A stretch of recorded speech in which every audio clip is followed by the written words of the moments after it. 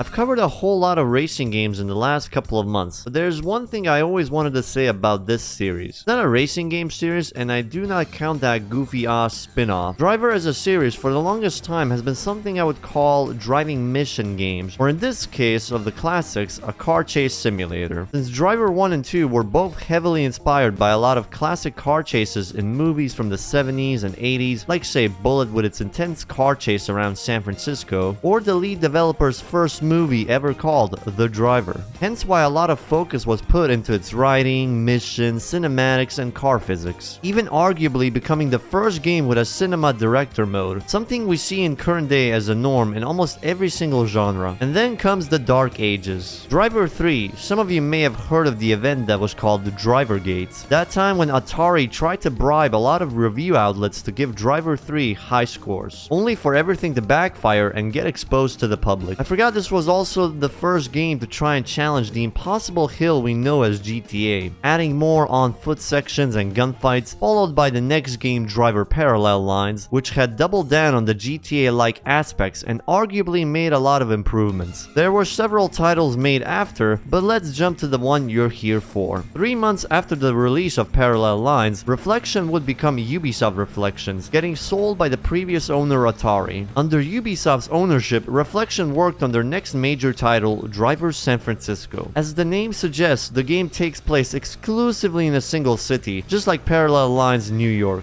Unlike that game, however, San Francisco would completely ditch any on-foot sections. In its place is a new phase mechanic, and as what you're seeing here, real-life car brands, a first and last to the franchise. After 5 years of development, the game finally opened to the public, and it got quite the positive reaction. Well, except for the Wii version. Many positive receptions citing the great sandbox and new features as great innovations, earning the Game Awards such as the Best Driving Game in 2011 by Machinima, and nominations by Kotaku, G4, and Game Critic Awards. On the other hand though, the game got a lot of criticism from a lot of its older fans, which had been split with one side disliking the game for ditching the old gritty atmosphere with the over-the-top mechanics, and on the other side the fans who liked the return of the driving-focused gameplay. But here I'm making this video to sort of get my thoughts sorted out with this game. Is it really as great of a game as I thought it was? And possibly use this as a jumping point to discover the rest of the Driver series. Driver San Francisco brings us the return of John Tanner, our main protagonist from Driver 1, 2, and 3. His partner Jones and Tanner's sworn nemesis from Driver 2 and 3, Jericho. As the prologue begins, we get to see Tanner, now no longer working as an undercover cop, overseeing Jericho's transfer in his 70s Dodge Challenger. The plot then kicks in as Jericho's henchmen enact their plans so Jericho can escape from custody, with Tanner and Jones on the scene. They would chase down Jericho until suddenly he magically corners our protagonists and sends them into a crash, resulting in Tanner falling into a coma. This is where the story takes place for the rest of the game. It's certainly a very unique idea to have a game take place entirely inside the head of a comatose character, yet it's also a good idea to sort of excuse having some illogical powers and visuals they would introduce here. Prime example, whenever you enter the shift ability, you also see Tanner's eye as you see things from his perspective, and you can see those things at the hospital that tracks heartbeats. It's a neat detail for the game's UI visuals. Adding on top of the yellow and black aesthetic, which seems to be the main color for this release, followed by the game's car damage, which can be pretty extensive as every car in the game are destructible with varying health bars for every car. And the amount of traffic along with pedestrians creates a lot of spectacles, as the true main challenge of this game is traffic dodging and routing for any situation, as the game is littered with a ton of alleys and unconventional roads for effectiveness. Though unlike Driver 3 or Parallel Lines, you can't really run into pedestrians here, taking away part of the challenge to avoid the cop wanted level altogether. Even Tanner's movements and animation are quite detailed, which you can see whenever you drive in first person. Unfortunately, the same cannot be said regarding Tanner's mind. As he fights his way out of the coma, we get to discover how much his mind is fragmented, as each area of the map being locked off is representative of Tanner's state of mind. Once we do unlock the whole map, we get to explore the entire range of San Francisco, with every single road, dirt, alley, and sidewalk open to explore, and used for any situation you find yourself in. Granted, some parts of the map can feel a bit too samey, with some exception being mostly landmarks and unique areas. Which brings us to the game's main progression. As Driver SF is split into multiple chapters, each separated by a collection of main story missions. While a lot of the main story focuses on Tanner's obsession on Jericho and his own health in the real world, a lot of the side content tends to get really wacky. Showcases just how much creative freedom the writers get with this premise, as Tanner shifts into people and takes control of their cars on the streets, experiencing the daily lives, or rather his perception of people's daily lives, which is a lot of wacky car-based chases and action. Guess all his years of being a wheelman and undercover cop has shaped his mind into this weird car nut who gets high from high-octane car chases. As Tanner possesses people, he temporarily takes on both the personality and memory of said person, allowing him to behave similarly as the person he's possessing while still being, well, him. It can result in some pretty wacky conversations. Soren, I have a confession. That's Robert, my boss. I love him, and I'm leaving you, and we're taking the money from the company account. What? You did steal the money? Well, see, as far as the cops are concerned, you stole the money. Robert sent them an email. He thinks of everything. So not only does she leave him for another man, she pins the fucking theft on him. She doesn't belong to the streets, she belongs in fucking jail. Phew. How about that? Could have been nasty. I'm waiting for an explanation. Sorry, I don't have time for one. Jenna, I really like you, you know? And I was hoping you liked me for more than my car and stuff. Charlie, you win this race, and I'm yours. Oh God, if you're listening, I've never asked for anything before.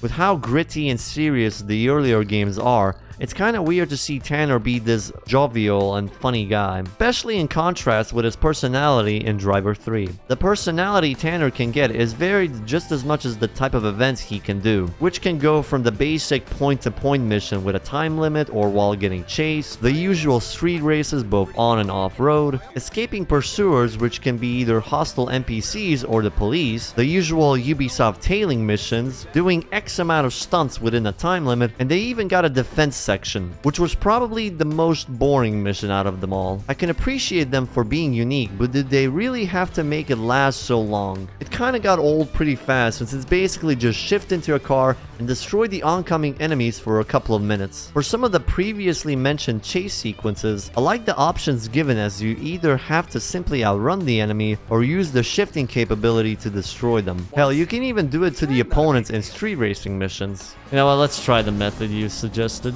If you can win, kill them. That is beautiful, man. No. And the opponent retired. You can't beat him, just kill him, man. The best strategy ever. Does the race instantly finish once you've taken them out? It does! All opponents retired. Oh, I've never seen that before. And you can tell just how much the developers love the series with the inclusion of references to the old game, with a blast from the past mission taking you back to the old Driver 1 parking area test. Pretty useful to check if you either still got the same skill issues whenever you first played Driver 1, or if there's some improvements. But if you don't really pay much attention to the side missions, this change in attitude can still be seen with the interaction between Tanner and Jones throughout the main story, as they discover a string of plots tied with Jericho to finally apprehend him. Catching Jericho ain't an easy task, as each trail continues to lead into an even bigger plot and paints a clearer picture of what's going on. Or not, as the reasoning for everything that happens inside Tanner's head are heavily influenced by events happening in the real world. Thank God Jones kept the news turned on, or the game's main story might have ended up being quite bare bones. Everything that is essentially Jericho's plan is just Tanner's way of making sense of the information he's taking in from the real world.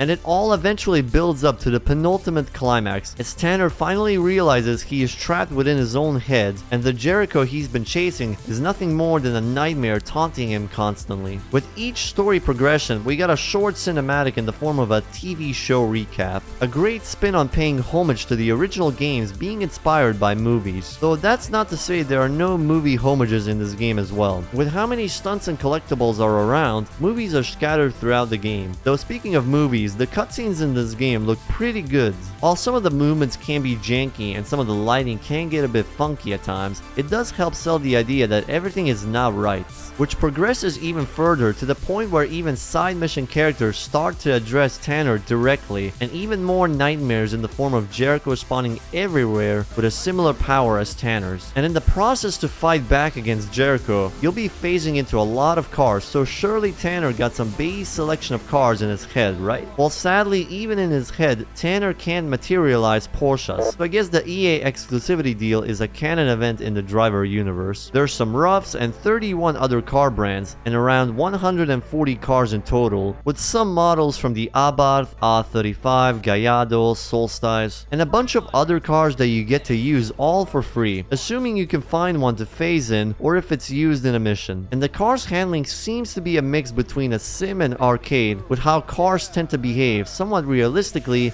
and yet still be arcadey enough to easily turn. If a car is unavailable via side missions and it's not available on the roads, then a good alternative is to go and check the garage to purchase cars using the currency of this game being willpower. Once a car is purchased, you can basically just spawn in one by selecting the car in the garage again. And while you're here, there's also options such as the upgrades, but don't be fooled, this isn't upgrades for the cars, but rather Tanner's own abilities. Though if I have to be honest, you don't really have to do any upgrades for Tanner, as the game is already quite easy as it is. It is a bit funny with how they introduced the ability to throw cars exclusively for one mission, but hey, for the final mission we get to actually drive in the real world, as Tanner makes sense of everything he's learned and goes after Jericho's true plan. And once again, Jones coming in clutch, lending his Camaro for the final chase, before ending the story with Jericho apprehended once again. And so ends the story of Driver San Francisco. But calling this the end of the story would not be the case. Right before Tanner manages to catch Jericho, it was already too late, as he had managed to pull off his plan to break someone out of prison, which we never really see what happens next. This may have been what was planned for a sequel for the next Driver game, which sadly got rebooted and changed into what we know as the first Watch Dogs game. So I guess the only thing we can do now is accept this as the ending of the series, I guess. And at the end of it all, the game sends you back to comatose Tanner with the open world and any unfinished content and collectibles left to discover. In hindsight, it's surprising how much this game, despite being an open world Ubisoft title, hasn't fallen to the same problems a lot of their open world games fell into at the time, with pointless collectibles and the towers. The goddamn towers. But in the end, the story of Driver San Francisco is weirdly prophetic for the series, because it's now a franchise in a comatose state, with Reflection Studios, last I heard, mostly doing support work for Watch Dogs and the crew. And if I had the choice, would I bring back Driver in current day climate? Because one could argue Driver could be assassinated in the writing department, with how bad stories have become in the last few years in general. So I don't know if I would, but what about you? Would any of you watching this bring back the series with everything going on? But regardless, until Ubisoft remembers it got this franchise laying dormant, we'll just have to wait until it wakes up from its own comatose dreams.